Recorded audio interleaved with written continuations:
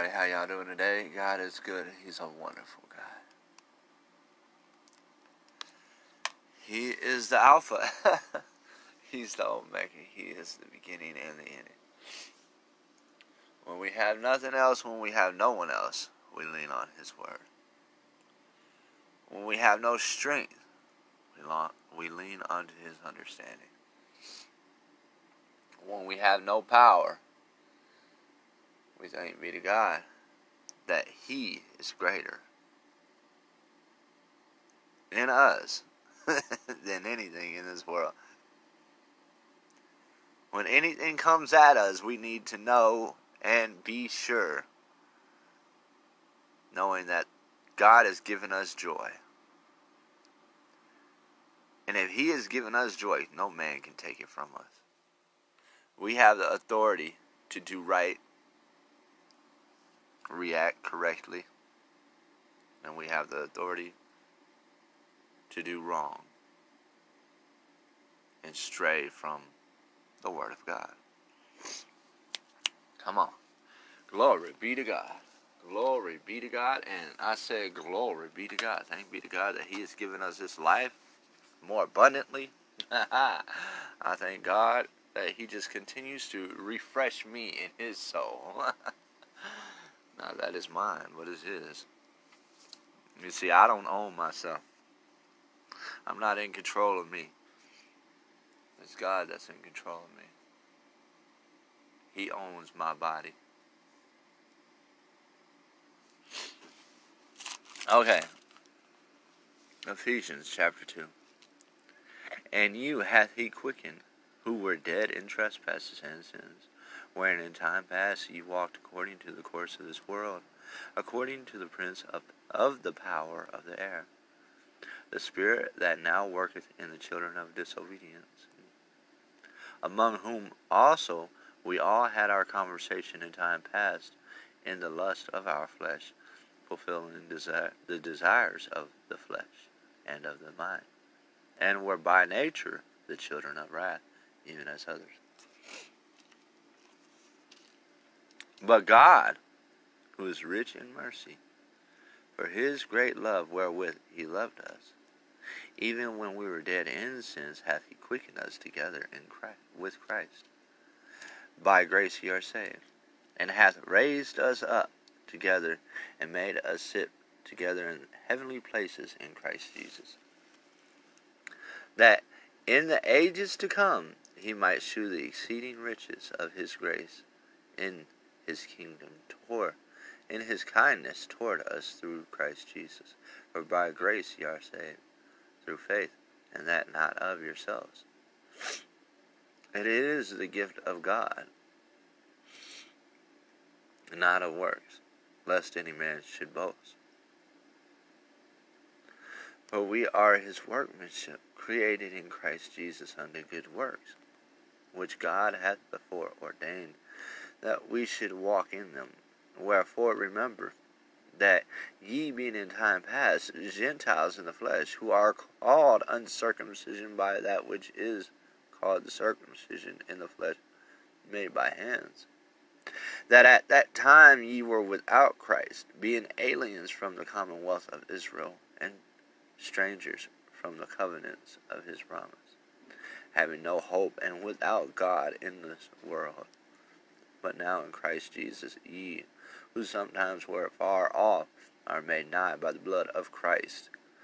For He is our peace, who hath made both one, and hath broken down the middle wall of partition between us, having abolished in His flesh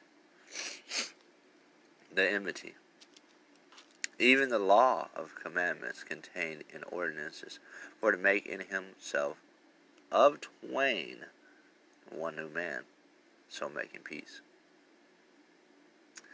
and that He might reconcile both unto God in one body by the cross, having slain the enmity thereby, and came and preached peace to you which were afar off, and to them that were nigh. For through Him we both have access by one Spirit unto the Father. That's the Spirit of truth, the Spirit of life. the Spirit of mercy, the Spirit of peace. This is all one Spirit. The Spirit of understanding. He is wisdom. He is our hope. He's our eternal salvation. He is the Word. For through him we both have access by one Spirit unto the Father. Now therefore ye are no more strangers and foreigners, but fellow citizens with the saints, and of the household of God, and are built upon the foundation of the apostles and prophets, Jesus Christ himself being the chief cornerstone, in whom all the building fitly framed together groweth unto an holy temple unto the Lord. So our bodies are to be made a holy temple. We say, but we think we know what holy is. Most think that they know what holy is. But if we do not know who Christ is, if we do not know the life that he has lived, then we don't know what holy is. In whom all the building fitly framed together groweth unto an holy temple in the Lord, in whom ye also are builded together for the habitation of God through the Spirit.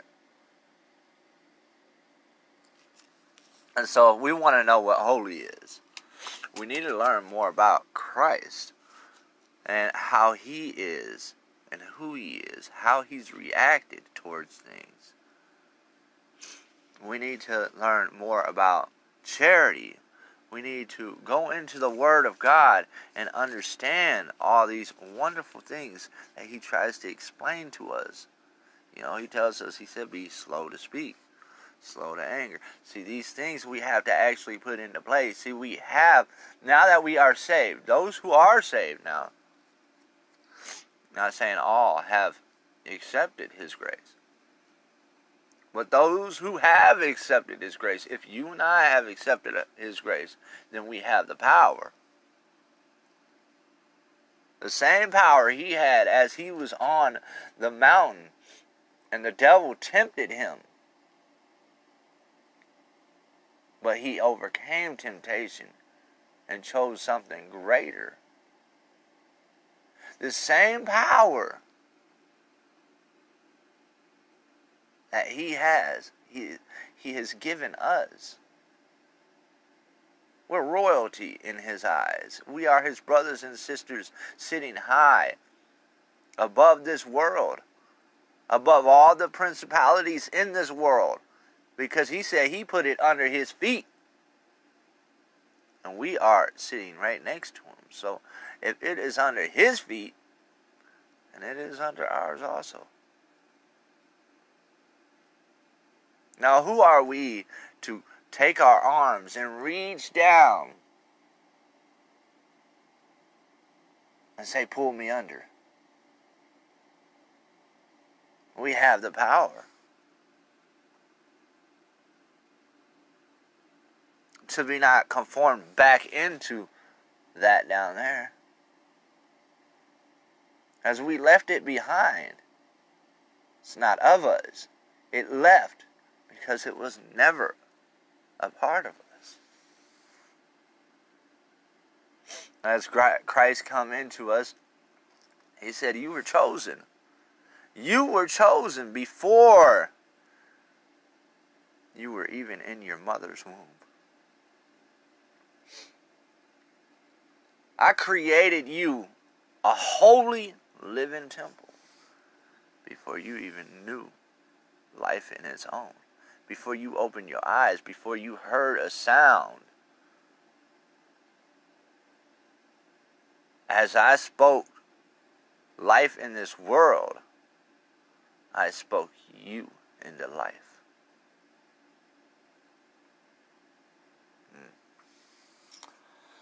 Dear Heavenly Father God, we thank you, Lord Jesus, for your Holy Spirit, for your understanding, for your touch, Lord Jesus. Oh, glory be to God. Thank you, Father God.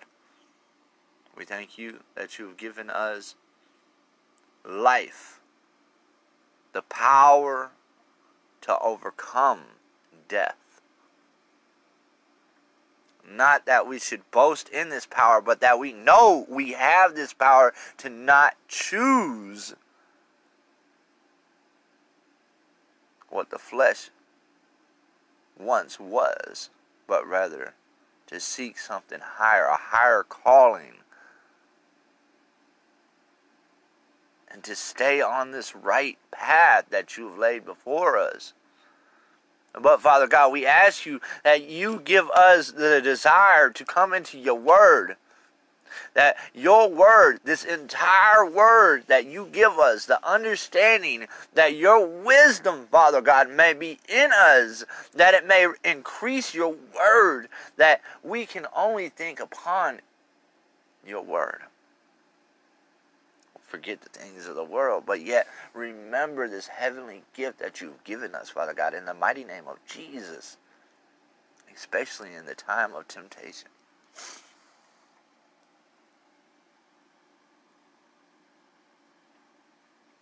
This we pray in your mighty, holy, precious name, Yahweh. Yahweh. Yeah. Oh, glory be to God.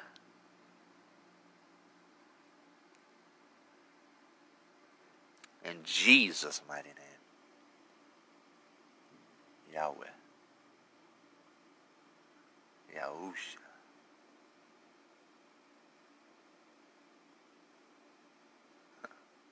Glory be to God. There's so many names. Hosanna.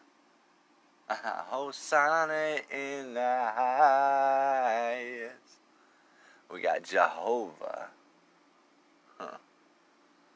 He's our provider. He's our Jireh. Glory be to God. Hallelujah. Thank you, Jesus.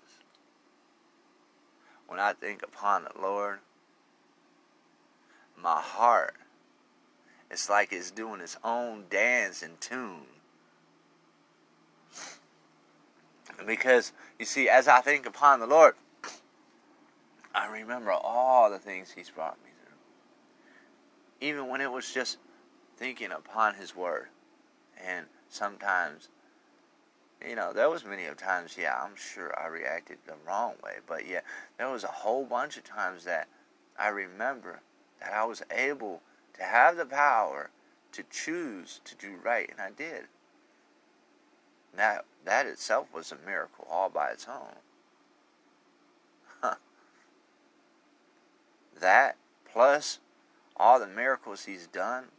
Do you know that God has delivered me of smoking cigarettes a couple years ago?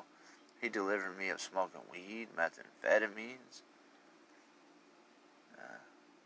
He delivered me out of a life of drugs. And, I did that spice stuff, K2, whatever you want to call it. I used to be a thief. I used to be a gangbanger. Before I began to read the Word of God, I couldn't retain what I read.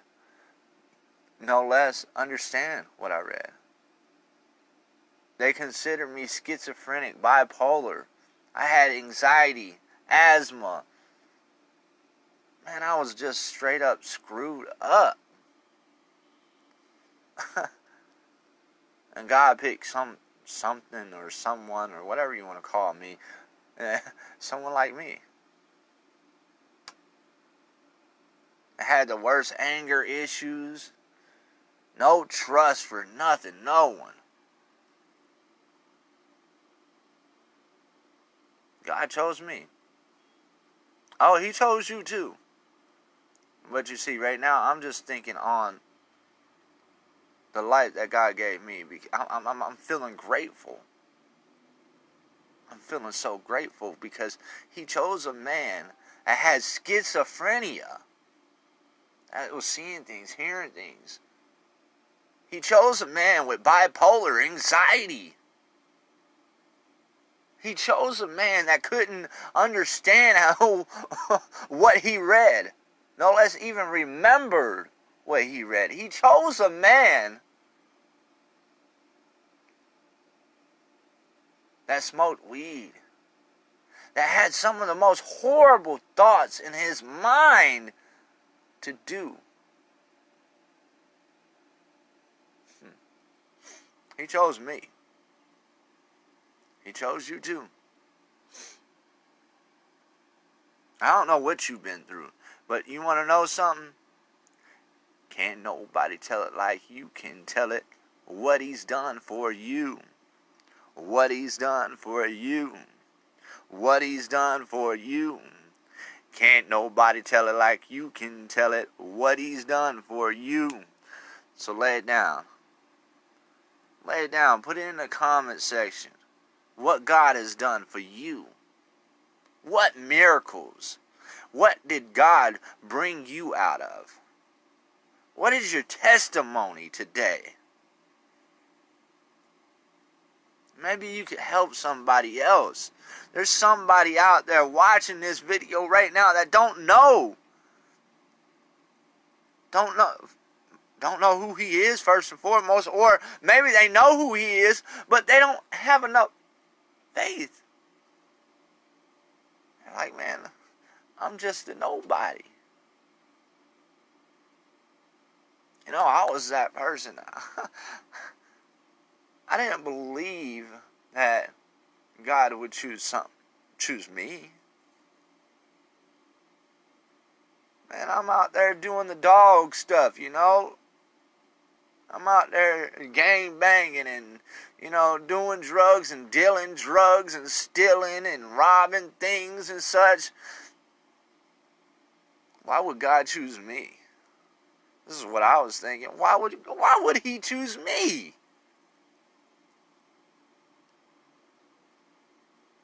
No, God ain't. And even if he did choose me, then who's gonna listen to me? I'm out here doing all this stuff.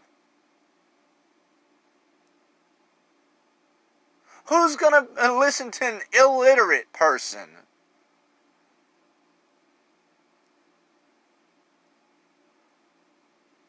Oh, he don't know what he's talking about. He ain't even smart enough to have a GED or diploma. Right? This is what was going on in my head. I don't know if it was coming out their mouth, but it was going on in my head, that's for sure.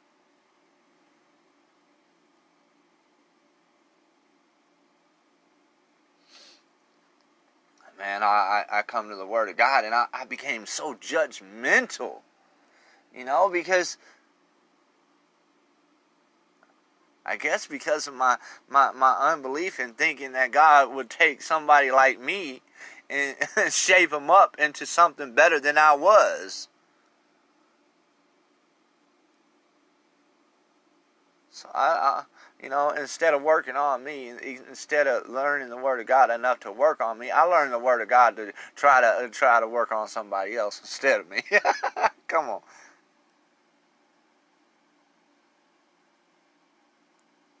So I go around telling people they flaws and all this and that. Not knowing this whole time he tells me right here, look, all I had to do is keep reading and starting applying it for myself. I'm going to read you something today. Well, I've read it a few times. I'm sure of it. I'm sure y'all been here. I've been on the same things over and over and over just because I want people to know. I want them to know what I know. I want them to experience what I've experienced, you know. Not in the hardships, really. I mean, but truth of the matter is the hardships were more of a blessing than the good things, you know. You know, I got a roof over my head, a house, a vehicle now, a job and everything. These are all blessings, great, awesome, cool. But you know what?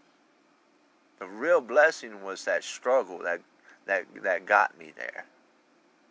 That was the real blessing. The struggle that got me there. I don't know if y'all understand what I'm saying, but I'm putting it down the right way. Now he said right here in Titus chapter 1, verse 15, he says, unto the pure all things are pure, But unto them that are defiled and unbelieving is nothing pure, but even their mind and conscience is defiled. They profess that they know God, but in works. Now, what are we to do? We are to lay down the works of the devil, right? And pick up the works of righteousness.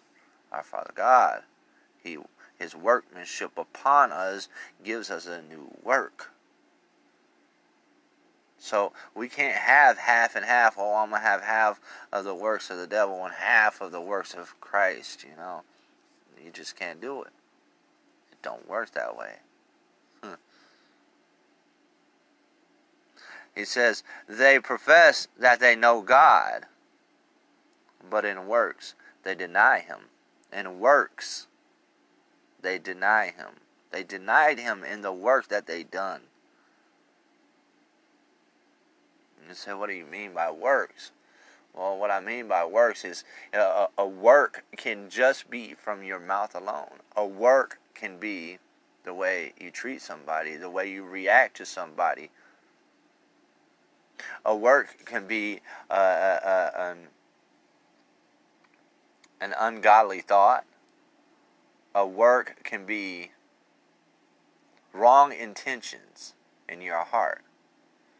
You know, your mind plays tricks on you. You say, oh, I want to do this for this person. And I want to do good unto them and this and that. I want to do it for the gospel's sake. But yet, truthfully, in your heart's desire is something totally different. Because your flesh is telling you, hey, you go ahead and use this for an excuse.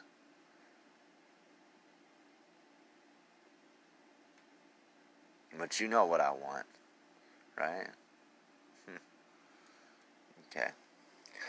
Alright, so he says, but in works they deny Him, being abominable and disobedient, and unto every good work reprobate.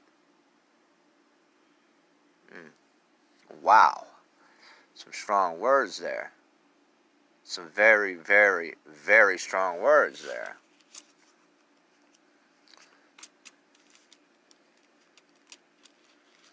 So in Ephesians chapter 5, he says,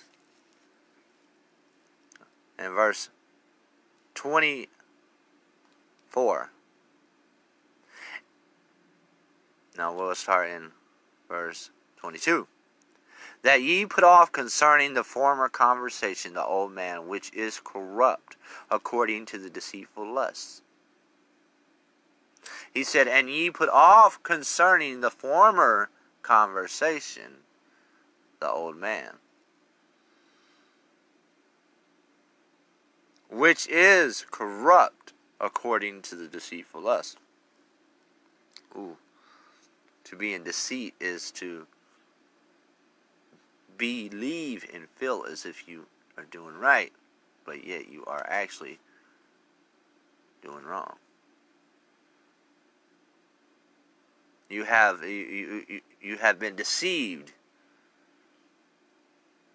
by your lust that you are doing rightful deeds, rightful works. But the truth shows that the works is corrupt. And be renewed in the spirit of your mind. The spirit of your mind. That's the Word of God. The Word of God you should have the Word of God so much embedded into your heart, nonetheless, in your mind, that you can renew it every day. Renew it. That means you don't have the same old thoughts, but you have a new thought. Okay, at one point in time, I would be angry, but he says here, be ye angry. At one point in time, I'd be angry and I'd react quickly. He says, be ye angry and sin not. That means hold it. Hold back. Let not the sun go down upon your wrath. So don't give up your grace. Don't give up Jesus. Don't give up the light that is in you as your anger arises.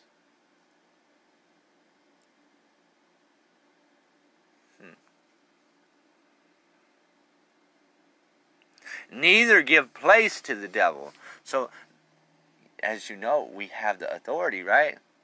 So don't allow the devil to have his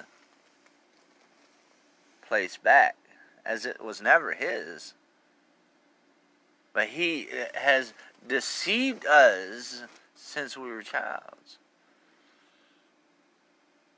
Deceives our parents, and it just kept coming on and on and on, and we grew from an iniquity of sin into the works of sin. Whoa. Neither give place to the devil. Let him that stole steal no more, but rather let him labor, working with his hands the thing which is good, that he may have to give to him that needeth. Let no corrupt communication proceed out of your mouth, but that which is good, to the use of edifying, that it may minister grace unto the hearers. And grieve not the Holy Spirit of God, whereby ye are sealed unto the day of redemption. Let all bitterness and wrath and anger and clamor and evil speaking be put away from you with all malice.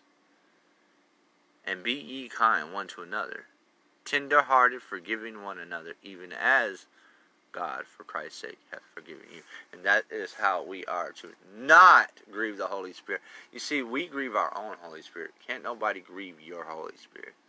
You see, there was a song that I used to listen. I used to hear. It says, "Tempted by the fruit of another." You see, the temptation from another's fruit can happen. Yes. From the fruit of another. But it is our choice whether we have bitterness and wrath and anger and clamor and evil speaking, or we be kind to one another, tender-hearted, forgiving one another, even as God, for Christ's sake, hath forgiven us.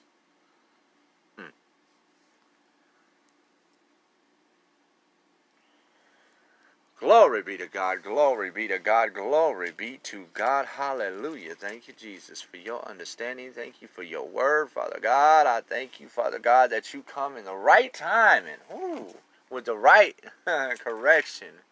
That we are your children. That you chastise us. That you direct us in a rightful way. If only we lean on to you. If only we humble ourselves and accept that we're not in control.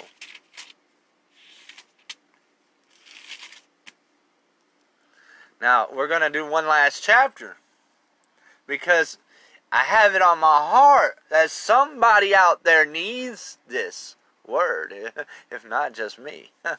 I know I need every word that has been spoken. Thank be to God. He's talking to me.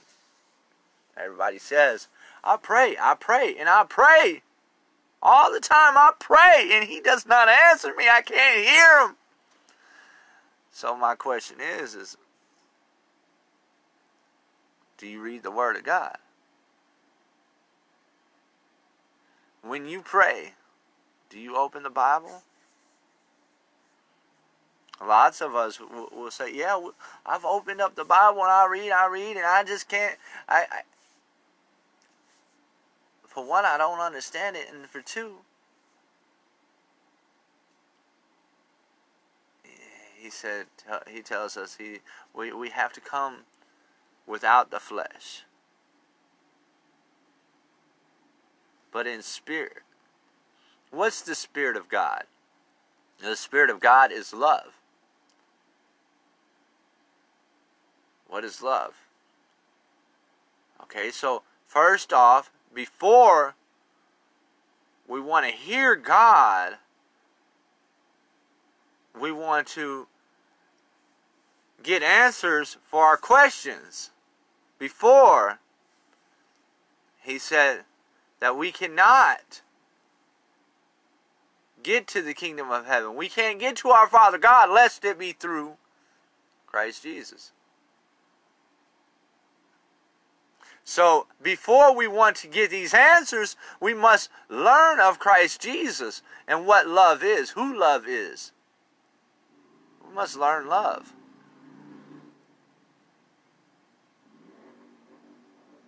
Because right now, before we come into Christ Jesus, before we come to know Christ Jesus, we only know lust. And a lot of us has gotten it twisted thinking lust is love. A lot of us got it twisted thinking that God is judgmental. He says, my judgment is right when I judge.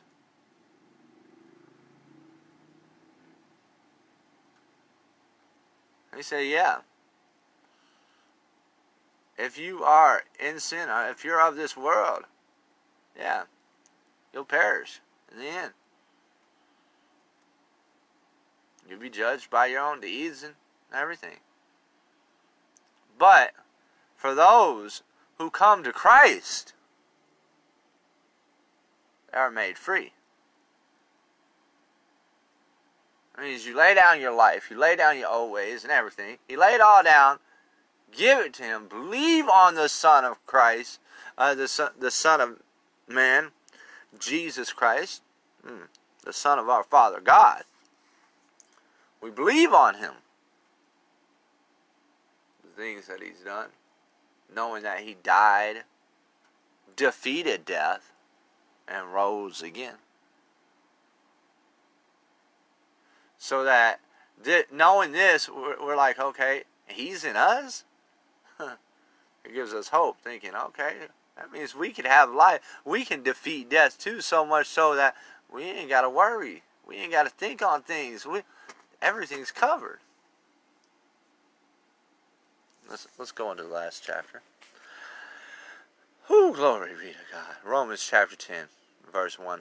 Brethren, my heart's desire and prayer to God for Israel is that they might be saved. For I bear them record that they have a zeal of God. A zeal of God. God is merciful. He's kind. Oh, we'll go into it here in a minute. Right now, actually. I'm going to go right quick. That way we'll understand. 1 Corinthians chapter 13.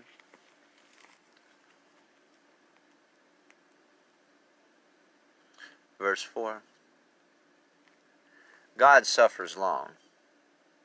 This is love. Oh, first, let me go and show you something. I'm going to show you something real quick so you'll understand why I'm saying God instead of charity. And 1 John chapter 4 verse 8. You see that? Verse 8. He that loveth not knoweth. And he said, he that loveth not knoweth not God, for God is love. For God is love. Charity is love also. Okay?